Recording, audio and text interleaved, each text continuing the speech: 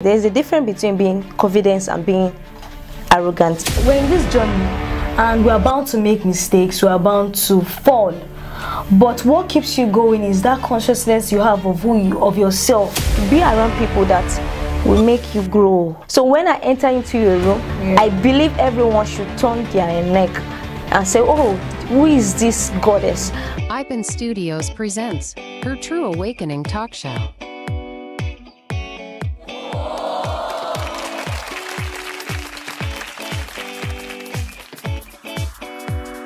Hello everyone, welcome to Her True Awakening Talk Show.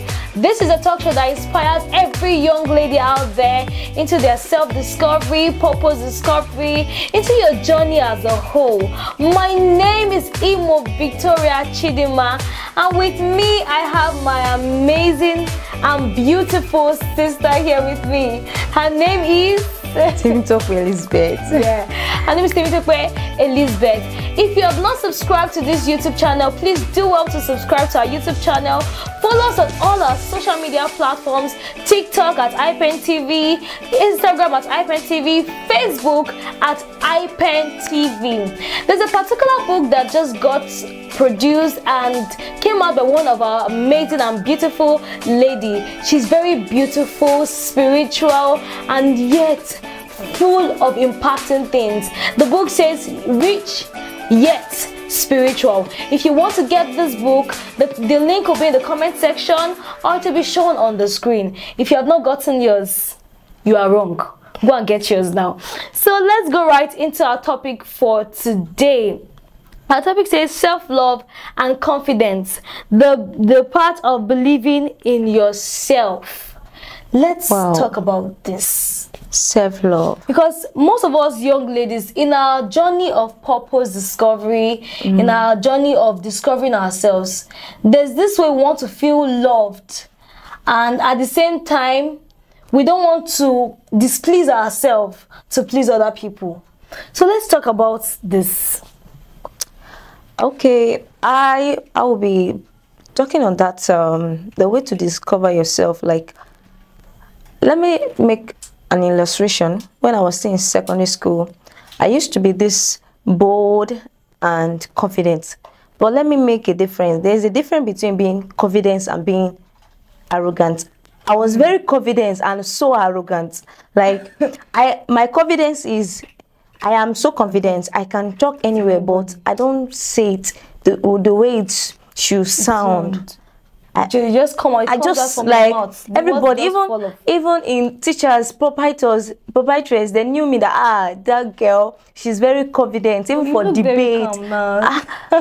Well, I had to learn some things that no be gra. So when I got out of secondary school, this arrogancy, people talked down on me. It's brought down my confidence, and I started looking down on myself. Then this confidence just left me. But later, I was like, what's wrong with me?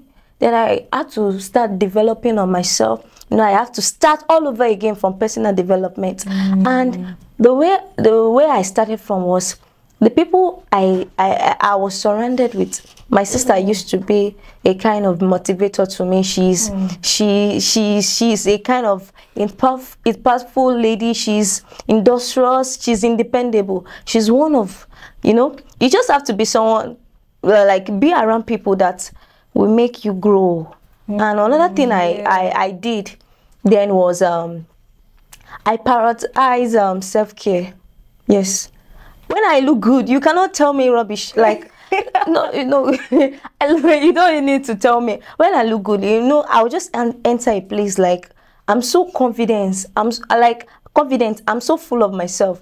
Like, I just believe that I'm more than everyone in that room. Not just like, I just have this. It's not pride. It's not pride. It's just my consciousness that I am not below anybody in that room. So when I enter into your room, I believe everyone should turn their neck and say, oh, who is this goddess? I believe everyone should turn their neck. Who is this lady? Because I feel like I'm a lady, and as a lady, you have to have this confidence in you. This is not pride. This is not pride. And you cannot just walk up to me and say, if you don't have if you're not confident, people just take you as nobody. So and another thing I did was I had to buy a mirror. I bought a mirror and I placed the mirror in my room, and I will always tell myself, I have my morning affirmation. I say, Chemichokwe Elizabeth, you're so beautiful. I don't need any man to tell me this. So let me quickly say something. There's something I always do. Oh. Whenever I try to do something and I'm not getting it, or I just missed it, I'll just tell myself, Victoria, you can do it. Wow. You can do it. No matter what, when we're in this journey and we're bound to make mistakes, we're bound to fall. But what keeps you going is that consciousness you have of of yourself. And God has created every lady very unique and beautiful. You trying to jump on trends, you trying to copy another person, you are actually living outside of your purpose. What you can do is different from what I can do. Definitely. It might be in the same life, but there's a unique way that God has created you to do that thing. And you try to, it's good to sometimes copy, to learn from people. Yeah. But at the same time, always bring out that real person in you. Don't fake it.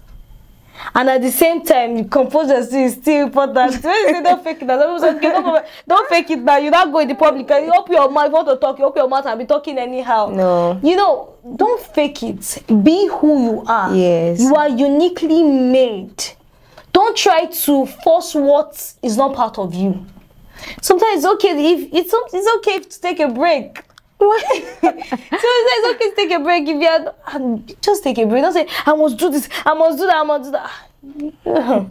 You just okay, that brought me to a point whereby if nobody is perfect, like it's okay to make mistakes. Yeah. I learned from somebody that says that failures is a part of success. If you have not failed, you have not started success. So whenever you fail, count it as joy and feel like it's part of the journey. When you have not failed, you have not even started. As long as that vision is from God, as long as it's God that gives you that, definitely. that vision. Even if you fail, get up and keep moving. I say something that when you fall, get up, dust yourself and keep on moving. Keep on moving. You have failed. You are not the first person and you cannot be the last. But just keep moving. You see? So let's talk about that self-care, the self-love rather. That self-love. How can you rate the amount you loved yourself? That's a big question, because we as ladies sometimes we find it hard to love ourselves.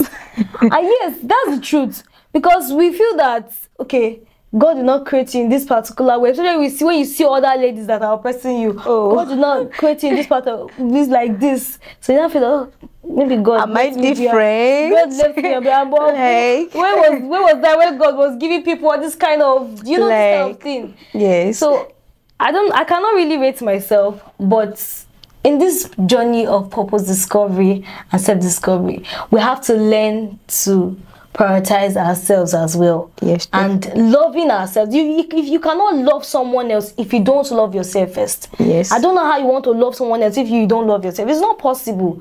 And we need to learn how to love ourselves first. And loving yourself comes when you don't try to compare. When you don't compare yourself with other people and you feel that you are unique.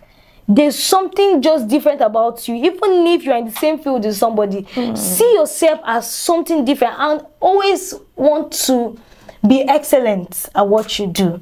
So once you remove that mindset of comparison, I just think that love will come. You will just love yourself. Yes, love will be there. But so I don't have to have everything before you can say okay, let me love myself. And love yourself is not just by taking yourself to one restaurant to go eat shawarma and Pepsi. But what if you actually love yourself and you are in the midst of people that actually talk down on you, like your mom, your dad, every one of your siblings? Like when your mom start comparing you with your younger sister, didn't you see that? Did you see her? You know, that love can start depreciating. I've actually been there, whereby this comparison may come. But it will get to, I know you have this self-love already, but it will get to a point whereby you feel like, am I worthless? Does anyone value me like that?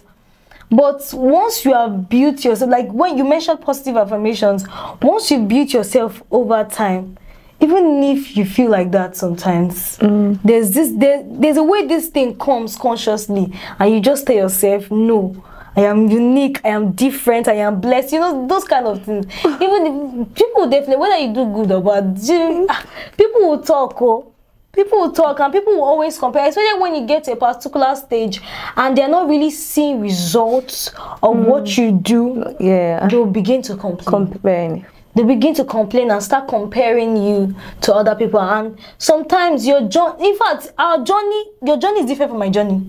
Yes. How God wants to take me is different from how God wants to take you. Yeah. Sometimes some people's journey can be slow, some can be very fast. Yeah. So once that consciousness is there of who you are, no matter what people say, you just wave it off. Do you get? Wow. Oh, I really love that point that you gave. I actually wish I have this kind of point when I was growing up, because growing up for me was a kind of difficult, because I never lived with my biological parents. I lived with my my sister's my daddy's sister, that's my aunt. So she happened to love one and not love. The love that she will give to her children is different from the love that she will give me. So I feel left alone. Even till now, that kind of thing is still operating in my life, whereby you get. Yeah. So I think we should just. You are unique and you are blessed. And it's a wrap on this particular episode of Her True Awakening. If you have not subscribed to our YouTube channel, please do well to subscribe. Follow us on all our social media platforms and stay tuned for more beautiful episodes. It's good to have you here on this show today. Thank you, ma. See you all next time. Week.